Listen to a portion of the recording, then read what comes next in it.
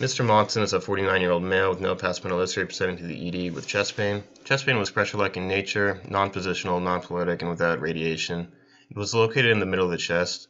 Patient states it occurred while pulling carpet and carrying it up the stairs, and the chest pain improved with rest.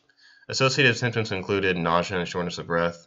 He does have a positive cardiac family history and is a current smoker with a 33-pack year history. While in the telemetry unit, the patient did have an inferior STEMI 2 days ago, and 2 days ago he did have the PTI with a drug-eluting stent to the RCA. So overnight, he has had no acute events overnight. He denies any bleeding at the insertion site. No chest pain, no shortness of breath after PCI with drug-eluting stent to the RCA. This morning, his vital signs, they seem to be fairly within normal limits except an elevated blood pressure of 148/82. Physical exam also seems to be not contributory as well. Labs, he did have the elevated troponins during his STEMI, so it went from 0.04 to 0.85.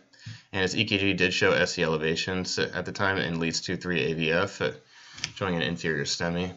BMP and CBC seem to be within normal limits as well. Imaging, chest X-ray showed no abnormalities, and the cardiac cath findings prior to the drug-eluting stent placed showed a complete occlusion of the RCA, so we proceeded with the drug-eluting stent. So in terms of assessment and plan, the patient did have a STEMI, status post-PCI, with drug-eluting stent to the RCA.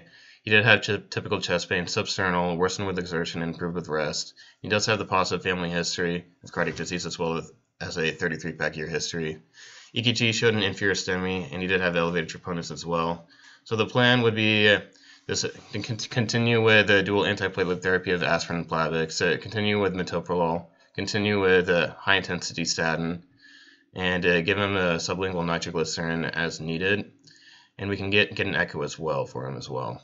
Now, he seems to have uncontrolled hypertension as well, so he has had 2 elevated blood pressures while in the hospital, one at 148/89 and the other at 148/82, and he's on no home medications for that as well.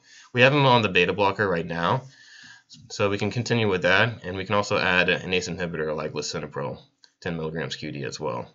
And about 6 weeks ago, he did have some dyslipidemia shown when he was at the office. And it showed an elevated cholesterol of 236, elevated triglycerides of 250, elevated LDL of 160, and a decreased HDL of 34. We have him on a high-intensity statin at this time, atorvastatin 80, so we can continue with that as well.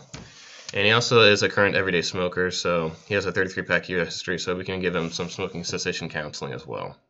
All right.